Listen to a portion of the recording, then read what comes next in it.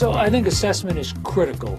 It's not the only thing, but let's be candid about it. There are 2 or 3 critical things in an education. One is knowledge acquisition, and that's important.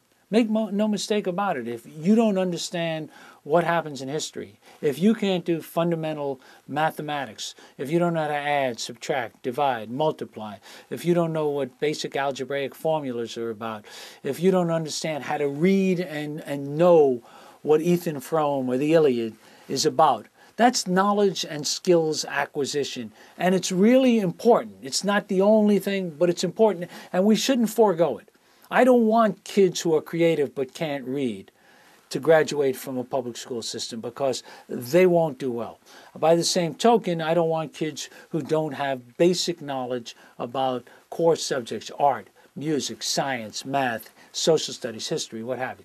We also want to foster an environment which encourages creativity, encourages dynamic thinking, encourages people working together on problem solving. And we need ways to measure that. Good exams have good essays. When I taught federal courts and federal jurisdiction at Georgetown, at the law school, the exams were a key part of the work we did. But the exams tested whether people could analyze a problem, think it through logically, rationally. As part of any assessment, if all you're doing is knowledge acquisition, then you're not assessing the full range. But we can assess the full range.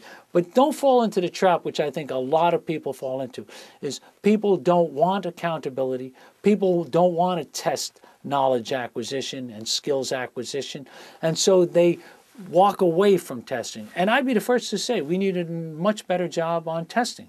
A lot of our tests are not good tests, and one of the reasons I would support national standards and national testing is to make sure that the tests were rigorous, meaningful, engaged people in problem solving.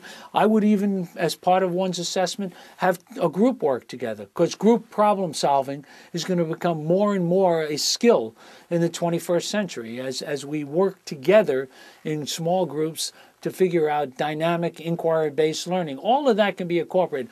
But if you don't test whether people are getting it, then you can live under the illusion that they got it without the proof that they're getting it. And so to me, the challenge is to make sure the tests are rigorous, that they test the full range of things, but don't walk away from assessment. When I went to public school, every Friday, we got tested on vocabulary.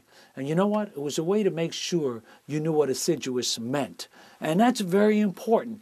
And we got tested on math. And if I got things wrong, then I went back to try to learn them, and my teacher went back to try to help me understand them.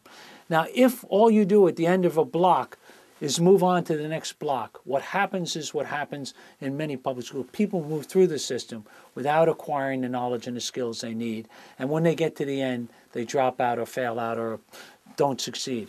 And so assessment is an absolutely essential, it's not the only part of it, it's an absolutely essential part of the educational equation.